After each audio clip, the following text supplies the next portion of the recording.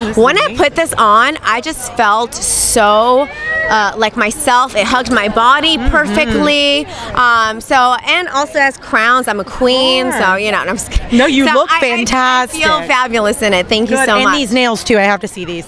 These are actually, this is by Yvette. She's nominated as Nail Artist of the Year. And she's my nail girl. And which is funny is that I actually got my nails done an hour before my fitting. So I had no idea what I was going to wear. And guess what? It fit perfectly. You are like in sync, everything. This is why you are here tonight and hosting the red or the pink carpet better than anything. Yeah. So who are you most excited to see tonight?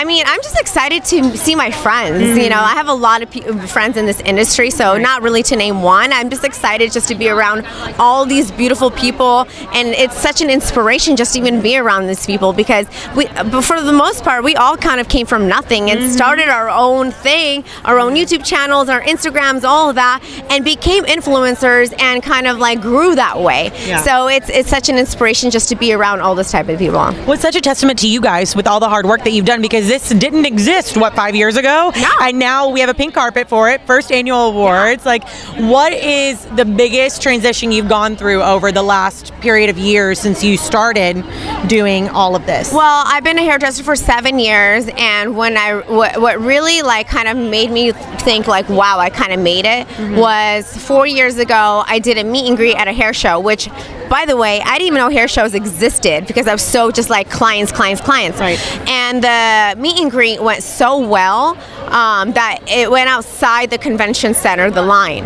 And so that's when I was like, wow, people really want to meet me, and why? I was so confused because I didn't know this type of world at all. And that's when I was just like, wow, I think I kind of made it in this industry, and it was so amazing. Like, and it's still so humbling when a person recognizes me because at the end of the day, you know, I do what I love. I'm just a hairdresser, but for others, I can inspire them, and I love when people message me like, I went to hair school because of you, and it's like that's like the biggest compliment that anyone can ever give me.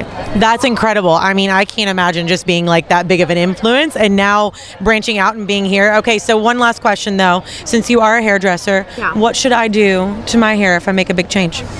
You know what? I love you as a brunette, actually, and your hair is very healthy. So what I would do, which you should stop by my salon in Studio City, Larisa Love Salon. Hey. I would do a little bit of balayage just to create that dimension into your hair, especially when you curl it. You'll have a lot of like dimension, different tones like intertwined with each other. Yes, I'm going to her salon after this, guys. So hit her up. Come on by. Yes, thank you so much. Yes, you have a good night. Thank you so much for having me.